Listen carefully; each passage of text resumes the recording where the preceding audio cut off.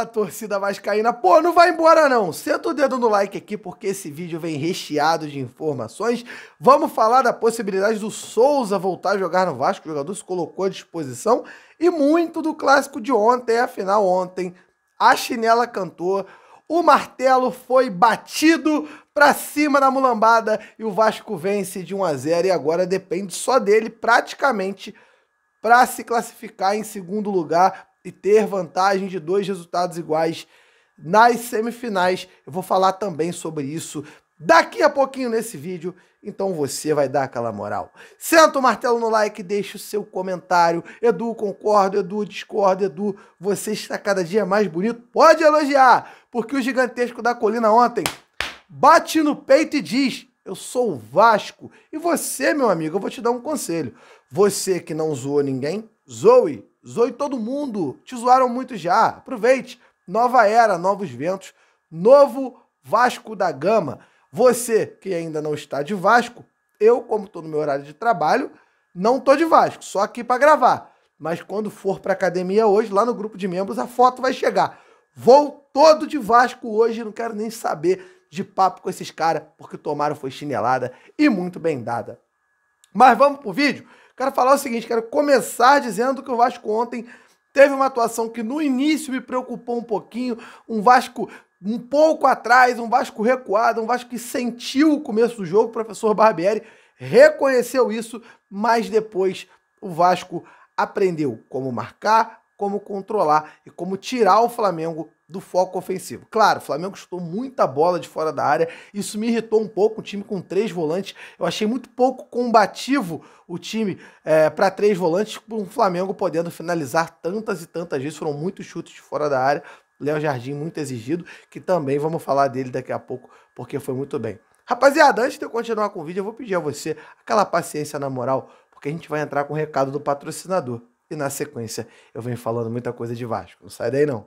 Fala, rapaziada! Pô, vocês pediram e eu tô trazendo pra vocês uma ideia de ganhar aquela pratinha. Afinal, o carvão pro carnaval é necessário e tá chegando. Então, eu vou dar uma dica pra vocês. Eu tô falando do Aviator. Você vai utilizar do aviãozinho, vai vendo ele subir, prestando bem atenção e vai dar o cash out antes dele cair, pô. Você não vai dar mole pra não perder a sua grana que você ganhou durante aquele momento, durante o processo de fazer a sua rendinha naquele momento ali. Então, você vai no primeiro link que está aqui fixado nos comentários para você acessar o nosso link e entrar lá no Aviator para levantar essa prata com muita tranquilidade, meu amigo. Você vai ver que é bem de boa para você levantar esse carvão aí. Eu vou fazer agora o meu aqui para que vocês possam ver ao vivo aquela ideia. Vamos lá. Olha lá, o meu, comecei com 200. Coisa linda, só sobe, meu filho. Ele foi, olha lá, 582. Tranquilo, beleza. Vamos agora com 400. Vamos ver o que vai dar. Vixe, esse deu ruim. Não deu bom. Foi-se embora os 400. Vamos de novo, 400 de novo. Disparou, hein? Vai explodir. Vambora. Que beleza, ele vai, hein? Maravilha. 1.296. Mole.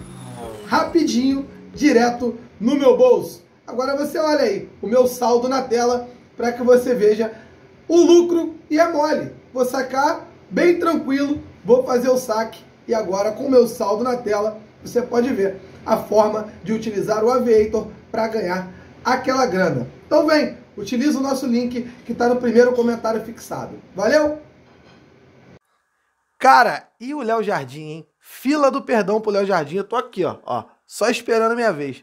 Tem que pedir perdão. O cara ontem fechou o gol. Chute do Cebolinha lá na gaveta, ele pum de mão trocada. Chute do Gabriel Barbosa num cantinho, ele estava lá, saiu cara a cara com o Gabriel Bumbum de Silicone e tirou a bola do pé dele. Um Léo Jardim que ontem passou muita segurança, um jogador que realmente está em plena evolução, mostrou por que titular do Vasco, e aí a gente tem que respeitar e parabenizar o Léo.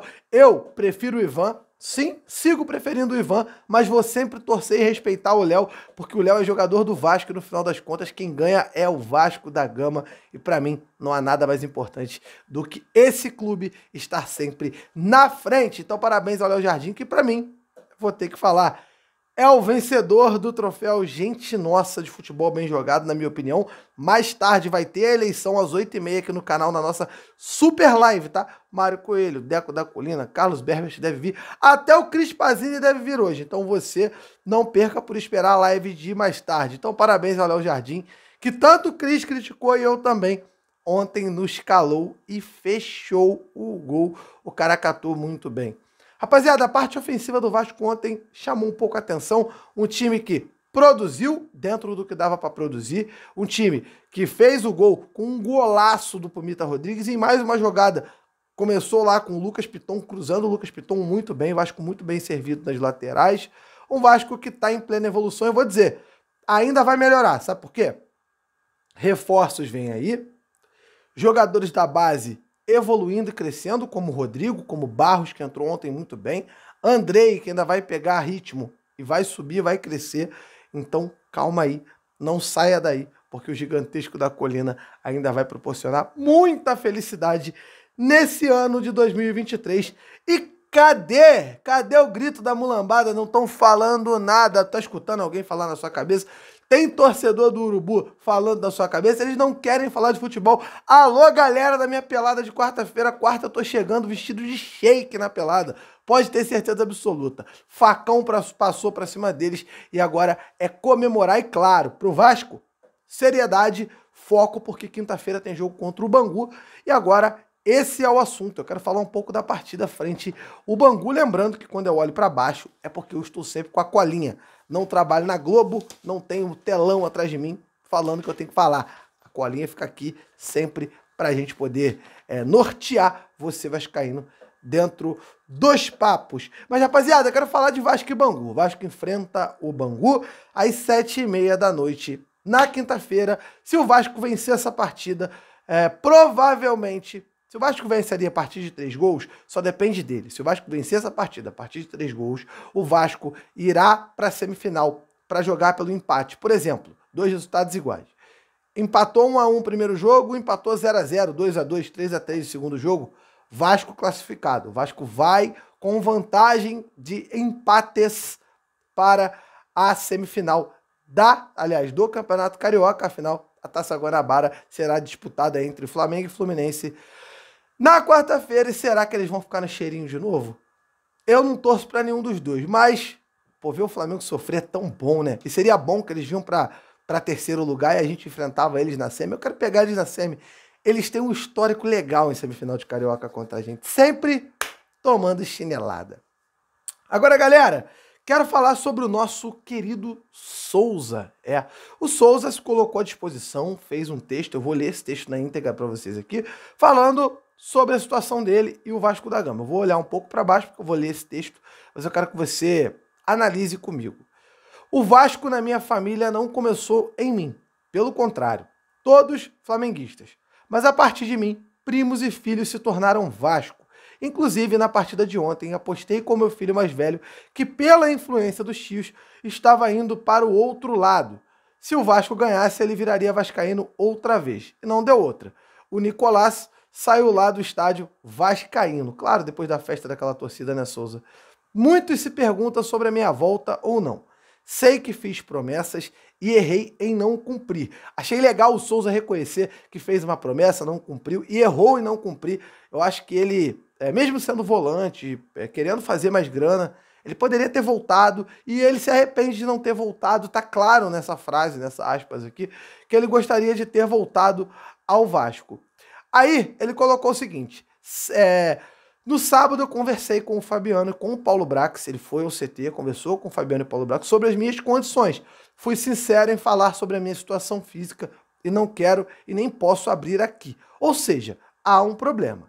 Se ele não quer e nem pode abrir, ele tá claro aí que tem um problema físico ali que o Souza está enfrentando, um problema talvez de cirurgia e tal, que vai atrapalhar ele a ser contratado pelo Vasco. O Vasco não vai contratar jogador dito bichado, com todo respeito ao Souza. O Vasco não vai contratar jogador com problema físico, problema clínico. O Vasco não vai fazer isso. São novos tempos, o Vasco não precisa mais disso. E o Souza, até no final aqui, vai falar novamente sobre isso.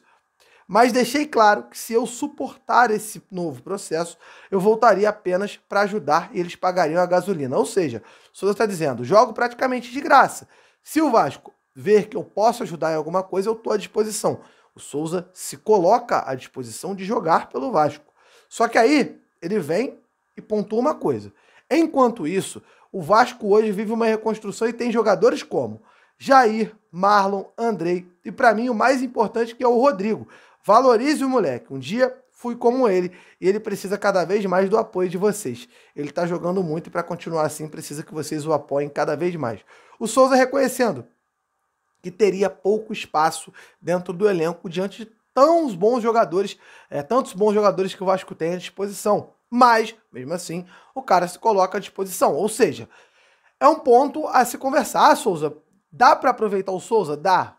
Souza, é o seguinte, cara, você vai ter que brigar por vaga e é muito provável que não consiga ganhar, porque o pessoal vem bem, a molecada tem muita saúde, tá correndo, tá voando.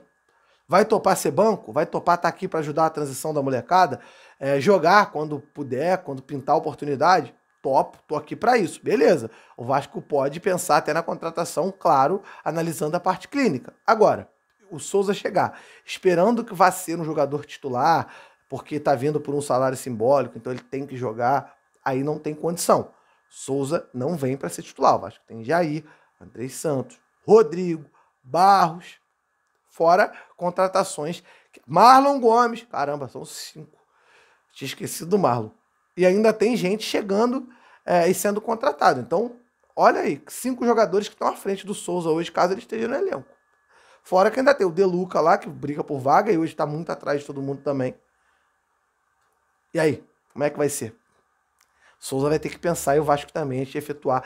Provavelmente se quiser, né, fechar essa contratação. No final, o Souza agradece, obrigado pelo carinho de vocês, e mesmo os que me xingam por não ter voltado quando prometi, eu entendo, mas isso não muda o fato de que eu sou vascaíno, eu e meus filhos estaremos sempre na torcida acompanhando esse time que aprendi a amar. E hoje ensino meus filhos, e pode anotar, que o Nicolás e o Danilo vestirão a camisa do Vasco como jogadores de futebol. Parabéns à torcida ontem pela festa, mesmo em menor número, fez mais barulho normal e mereceu a vitória. Pode expressar o seu sentimento, não me sentirei ofendido. E o Souza posta uma linda foto aqui com os garotos dele, posta uma foto com a família. Cara, toda sorte ao Souza. Eu confesso que fiquei frustrado, sim, quando ele não voltou para o Vasco e foi para o Besiktas. O Souza, que hoje tem 34 anos, é um jogador identificado com o Vasco sem ter título, sem ter relevância gigante na história do clube, mas é um cara que se apaixonou pelo Vasco. Isso é uma parada que acontece com todos os jogadores da base. Viram ontem? Marlon Gomes, Andrei, Barros, Rodrigo, Peck, Figueiredo, Riquelme mesmo não jogando, Miranda, que ontem inclusive estava muito bem no jogo. Todos os jogadores vibram muito, cara, comemoram. Ganhar o clássico é importante, porque isso aqui é Vasco. Cara, isso é Vasco da Gama.